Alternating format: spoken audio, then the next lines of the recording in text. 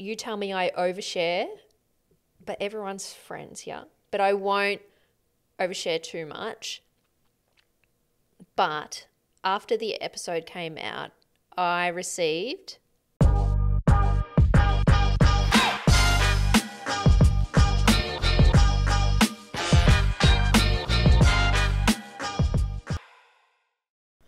Welcome back to another episode of Curious Conversations. It's another week. Happy Wednesday or Tuesday if you're watching on YouTube. Or whatever day you're listening to this. That's a good, actually, good. We do have a YouTube channel now. Good. We have a YouTube channel and it comes out the Tuesday night, which is before it launches on Wednesday. Yes, and there was quite a bit of feedback on Solomon's episode on YouTube, and so if you enjoy content like Solomon's episode, like I know we got quite a few DMs, if you could please give us a little cheeky like, subscribe. It helps us grow and it helps us get guests like Solomon so we can give you guys more value, and that's all we want to do. Yeah, exactly. And I just want to read a little comment that we got from a fellow mum who follows me and she listened to the podcast. She said, I've just listened to your podcast with Solomon in the sun with a coffee while the baby slept the whole time. Fuck, so simple but so good, and so many fab takeaways. The script, the story we tell ourselves, and the impact that it can have is massive. I've never named my anxiety or thought to have a relationship with it, but it makes so much sense to do so. So I think I'll call her Margaret. And I love this no-nonsense approach. I have to think about it more and really make sense of it for me. Thank you so much for sharing. To be honest, I've caught myself so many times since recording that episode with Solomon, like, oh, that's just the other thing, like voice in my head, just trying to protect me, but it's okay, I've got this. Yeah, so great app. So we're back for our second solo, just you and I. Yeah, and I have got a sinus problem, so I sound like a-hole, and we've tried to record this twice, and I cannot stop coughing. And I'm just like, Tully, I'm actually going to hit you in the head. Oh my God. There you go, on cue. So this is going to be fun to record because I am dying. And this is going to be super quick or else I'm going to absolutely headbutt you. You're going to headbutt me. All I'm thinking in my head is do not cough, do not cough, do not cough. Well, you're manifesting it though. I know. Anyway, that's the whole thing. What happened in the week of pop culture and TikTok? No, we're going back to our first solo. Yeah. Because personally, my DMs blew up. Even I was getting text messages from my mum. What are you doing? What is a soulmate? What is all this? And I'm like, and there were events after that episode came out, and you tell me I overshare, but everyone's friends here. But I won't overshare too much.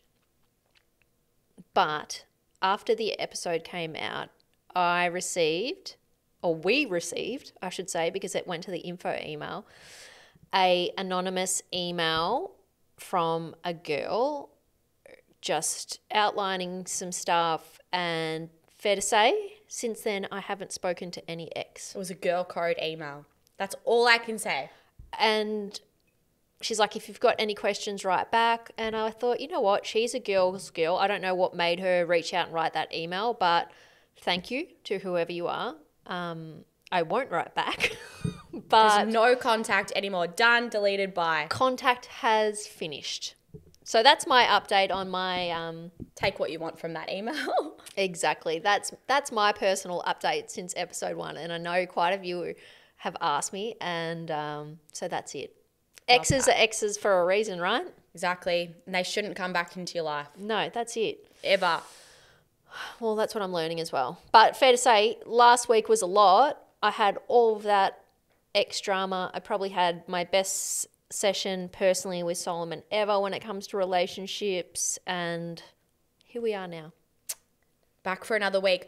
But I want to go through some of the news that has been entering my TikTok feed. Can we just talk about Skye Wheatley? I saw this.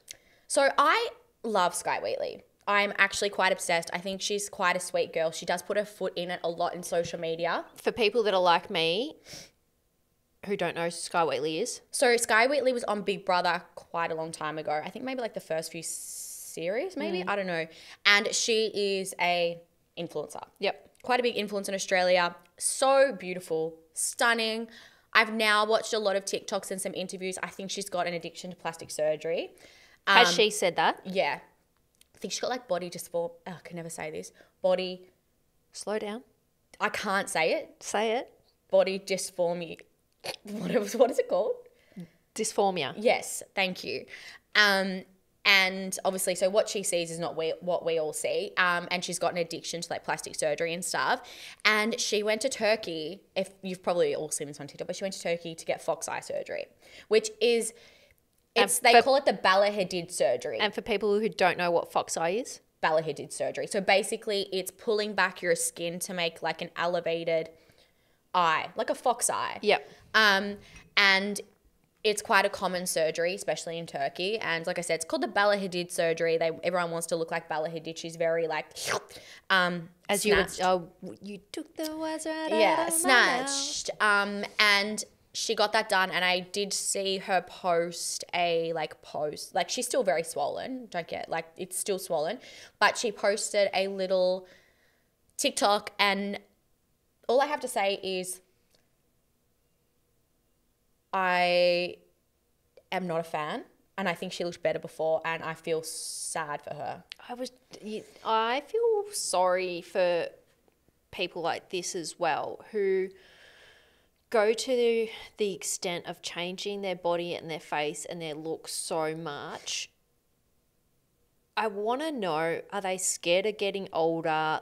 What motivates them to want to do these things? And we've had a couple of chats with friends that are quite high profile influencers, and it's made me feel sad for them as well, because they're like, this pressure to remain a certain way.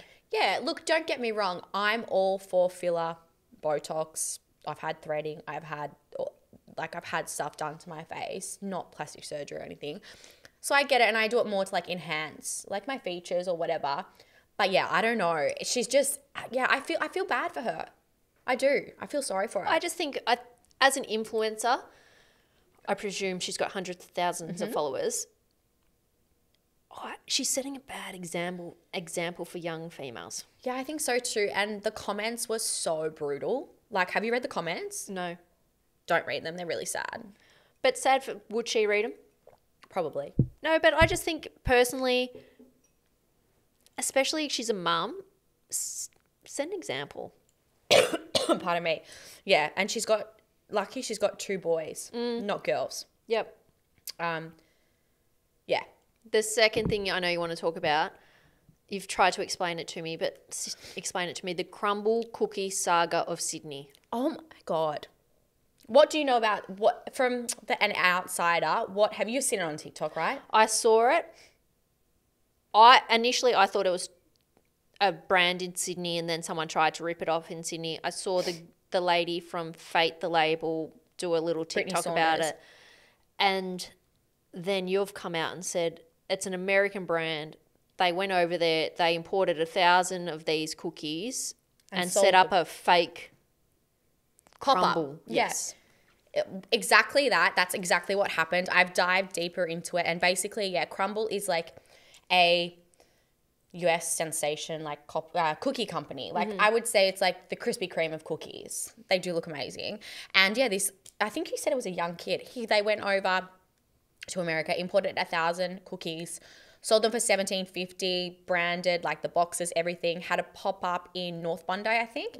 The line was huge. I saw on TikTok, and then I think one influencer spent $175 on 10 cookies, and they were just posting how shit they were. And I think they're going to get into a lot of trouble.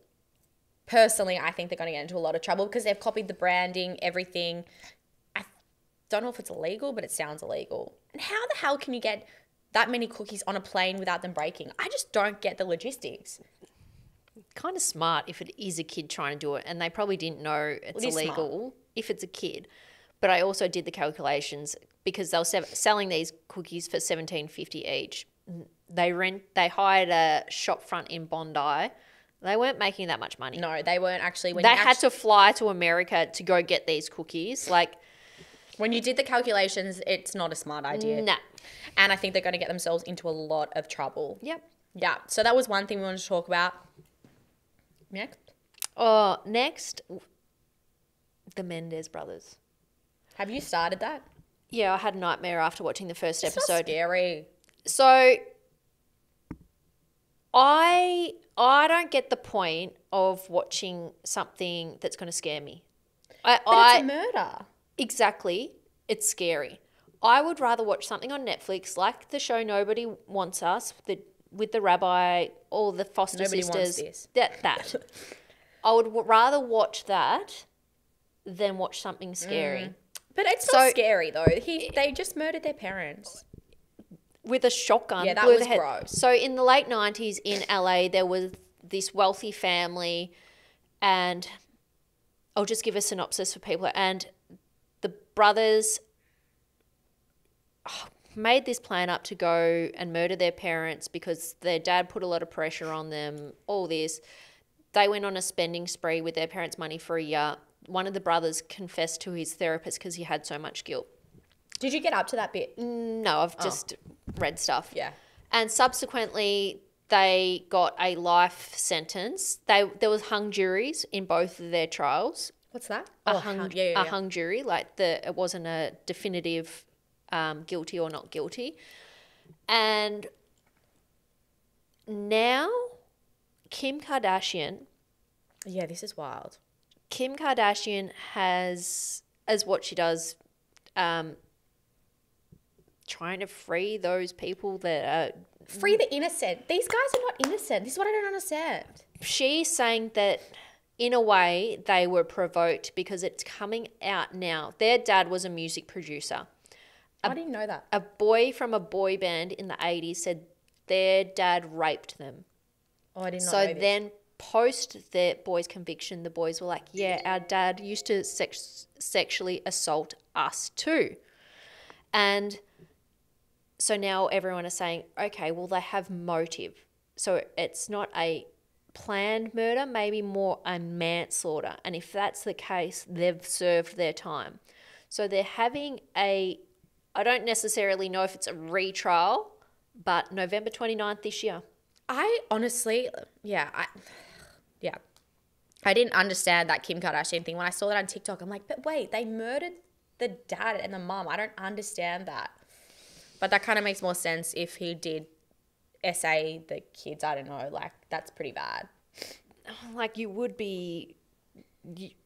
if you're like, I don't know. It's worth a watch. I don't know, like, because we travel to LA so much, I kind of like watching it because, like, they had, like, I don't know if you saw the scene where it's, like, Redford Avenue, like, you know, Redford. It was kind of nice. But, yeah, the storylines and the start is quite graphic. It's very graphic. Going back to the show I just mentioned, Nobody Wants Us. I have that written down. Oh, my... Nobody wants this. Nobody wants this. Okay, I'm obsessed with the Foster sisters. You are. I think they're great. I think...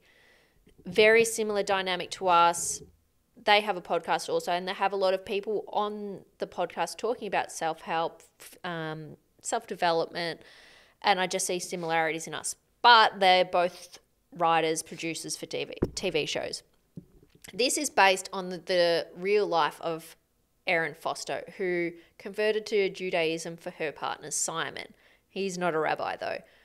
But the comments about this show, especially for women, showing a man who is securely attached in a relationship, how a healthy dynamic in a relationship works. Yeah. Old mate Seth Cohen. Ooh. I'm going to call him Seth Cohen. Yeah. But in the show, oh my God, what's his name in the show? Noah. Oh my God, that's I should have known that. But he is just so sweet in this show. And I'm just like, it was such a feel-good show on Netflix. I think I binged it in like 2 days. The episodes go for like 20 minutes. And a few of my friends have spoken about it. I'm like, it's a true story. So, yeah, I liked that. It was good. The last thing I want to talk about before we go into our juicy advice question for the week is I'm going to do a petition for you right now for you. Oh, God. Because please send me help. I know you want someone on this podcast. Oh my God, yes. Wait, is her last name the name that we just said, or is it Forster? It's either Forster or Foster. Okay, Kate Forster on TikTok. I have messaged her. I want her on the podcast. And if anyone has TikTok, you would have, and is a girl, follows fashion, you would have seen her post about the Henny cardigan. Mm-hmm. I really want her on the podcast. That's all I have to say. What intrigues you so much about her? I like how honest she is. And I think some of her points are valid. But I can't say it. What do you mean? You can say it. We had this conversation. We had this conversation with a friend last night. If you stand for everything, you stand for nothing. Yeah. You can have an opinion. Yeah, true. I'm just too scared to have an opinion on TikTok because it can be so brutal. And I think some of the things she says, I think the same thing. But like I said, I would never. I just think she's so intriguing. And I'd like to know what her children think of her TikTok sensation. 'Cause she's got kids. Yeah. Good on her. Like, I wonder if, like, in the street, like, oh my God, I saw your mum on TikTok this morning. Like, I don't know. I just find that fascinating. Okay. Don't you think it's fascinating? Kate, this is my plea. Please come on. Yeah, please come on the podcast. But I would love that. Do you know what? She actually checks her DMs every day to see if you've written back or if you've read her DM. I do. Wait, before we circle and finish up, I think not last week, the week before, we spoke about Lucy Jackson and she hadn't released the episode yet of what had happened. Yep. She's since released an episode and told the world what had happened. And can I just say, that guy needs to scram. You need to listen to it. Scram. So she actually go back and listen to the episode because it's like a whole thing. There's like girlfriend 1, girlfriend 2, girlfriend 3. And she actually was checking her request. They'd gone out for dinner. She was checking her request inbox and a girl had messaged in there and then she literally told him to move out immediately.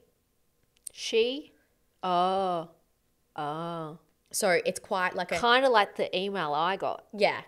Like, imagine receiving that and your heart just sinking that he moved into her house that night. Later, he's got sent out. Anyway. Good on you, Luce, for doing that. And I just have to say that too. I just think she is such a inspiration for so many women because I don't think a lot of women would have done that. They would have put up with it or just let it slide because it was a new relationship. I think a lot of women would have. Do you know how many women get cheated on and they know and they don't do anything about it? It's actually bad. So I think she's setting a really good example for women. Wow, that is a great segue to my advice for the week. Go. Okay. I'm 34 male and I found my partner's 30, she's 30, female, hidden journal, devastated and lost. Need advice, what do I do? Last night while searching for a blanket, I stumbled upon my partner's hidden journal. Lately, she's been acting differently, so I ended up reading her recent entries. What I discovered shattered my world. She wrote about taking off her engagement ring before work and hiding it in her wallet. There's a guy at her job she's planning to try to be happy with him once our daughter starts school. I couldn't process what I read. I immediately woke her up and asked for an explanation.